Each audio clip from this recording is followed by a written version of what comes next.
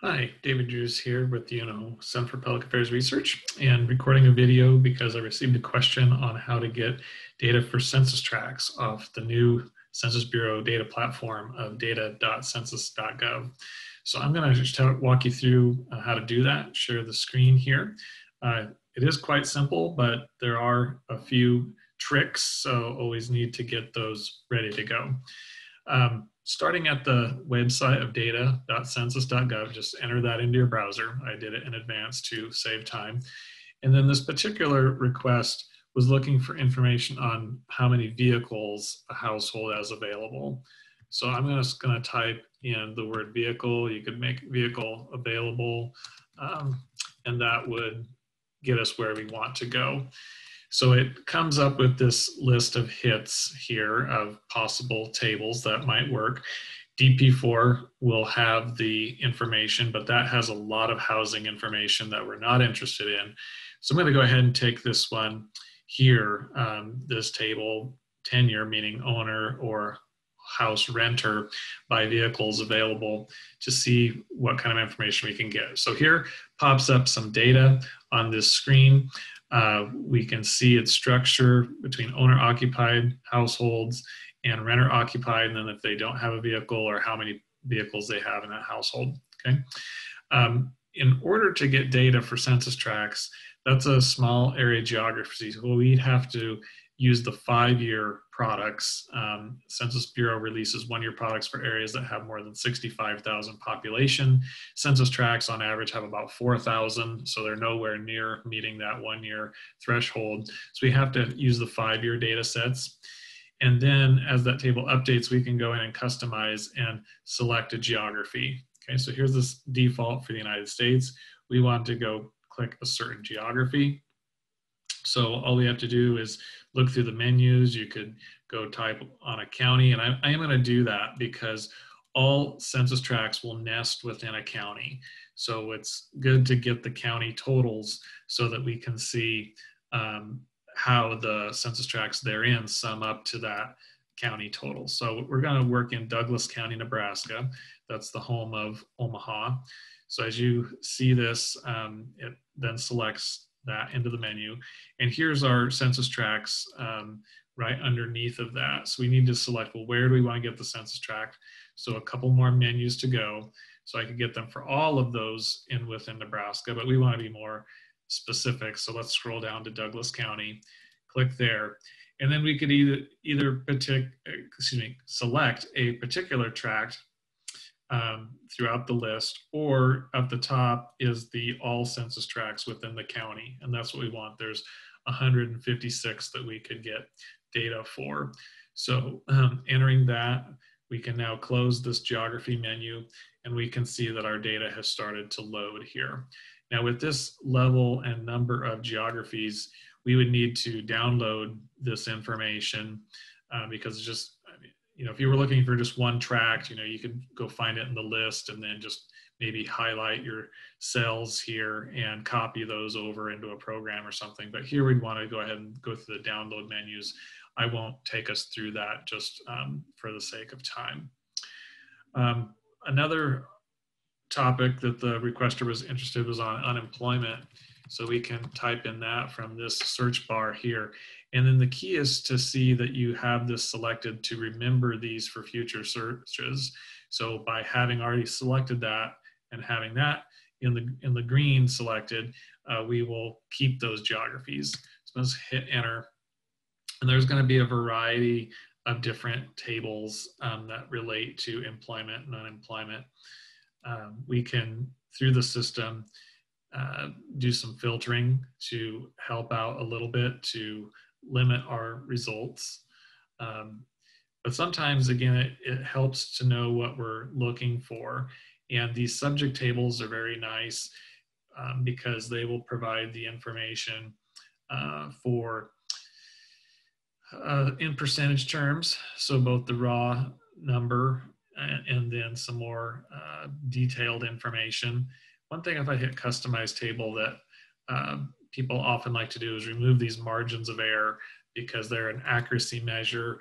A lot of people are not interested and removing those helps display the information a little bit more easy to read. So here for Census Tract 2, which is in the northern part of Douglas County, we can see that the unemployment rate is estimated at 8%.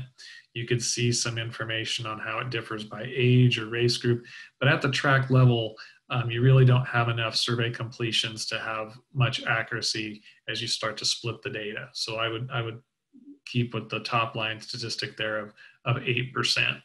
But to show you how to select additional geographies or even to map the data, I'm just going to go ahead and click back into the same menu.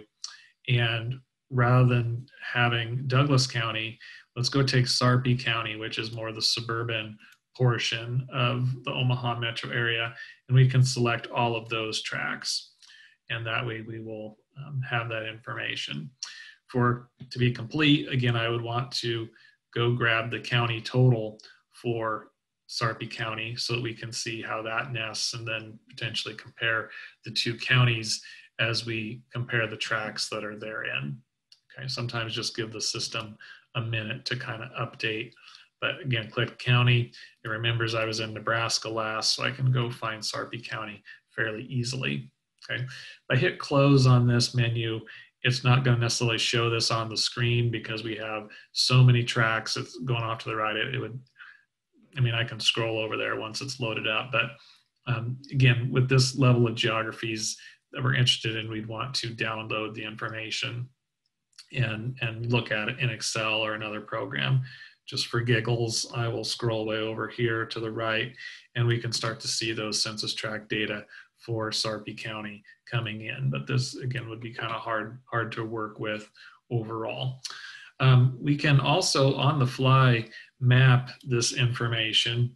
So two values of the map is that, one, we can start to see the spatial patterns and how they differ, but we can also select more geographies from the map if we want to. So if we wanted to get the census tracts in Council Bluffs, Iowa, as part of the Omaha metro area, we could do so. So this is loading up here for the two counties. Okay, so it defaulted to the county because we had selected those, but let's select the census tracts so that we can see that information. Okay, scrolling down until I find it, census tract, and we'll start to see that display. There's a default. This is just mapping the variable of total population 16 and over. Okay, so that is going to vary a little bit. So we click on that button and then we can kind of scroll down. So we're interested in the unemployment rate. And there's going to be several variables to kind of go through here, which I don't know if you noticed, but they were across the top of the screen. So here's the unemployment rate for all people 16 and older. And this is going to tend to be higher in eastern Omaha and not nearly as high out in the suburbs of Sarpy County or western Douglas County. So we can modify this map by clicking onto this little icon there, kind of a little working gear. And I usually like to go with 4 data categories. Sometimes, for whatever reason, this doesn't fit really well on the screen, so I usually have to kind of manually tap to get down to where I'm interested. Okay, it was 1 off there. So it's hitting my down arrow key till I get to 4 classes. And then I think rather than a gradient, to see reds versus blues are an easy way to see highs versus lows a little bit more succinctly. You can also, rather than the default, split it into equal categories, what they call a quantile. So this will put roughly the same amount into each unemployment rate range into the legend. So again, you can start to see all these tracts. This is 72nd Street in Douglas County and Sarpy County, if you're familiar.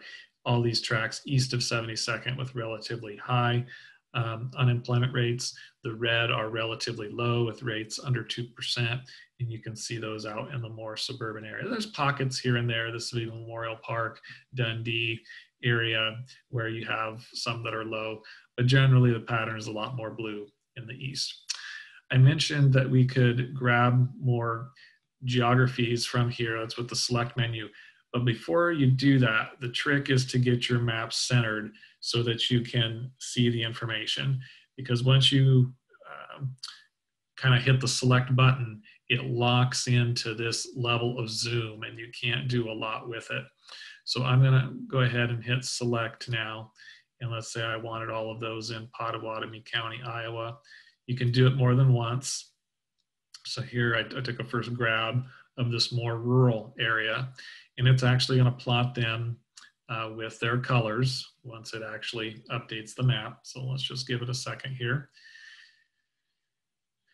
And those that I were able to select, you can see a lot of the red. And then as we get more central into the city of Council Bluffs, I'm guessing there'll be a little bit more blue there. So I'm just gonna use my cursor to drag and select that area.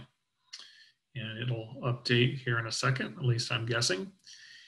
If not, again, eventually we probably want to download the data in the first place so we can click back into the table view where we can then grab that information.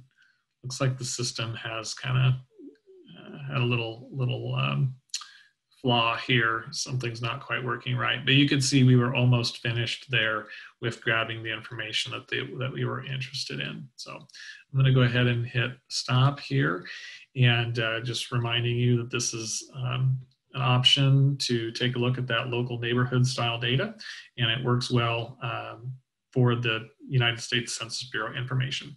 David Drews signing off from the University of Nebraska Omaha Center for Public Affairs Research. You can reach out to us at UNOCPAR@unomaha.edu. Thanks so much. Bye-bye.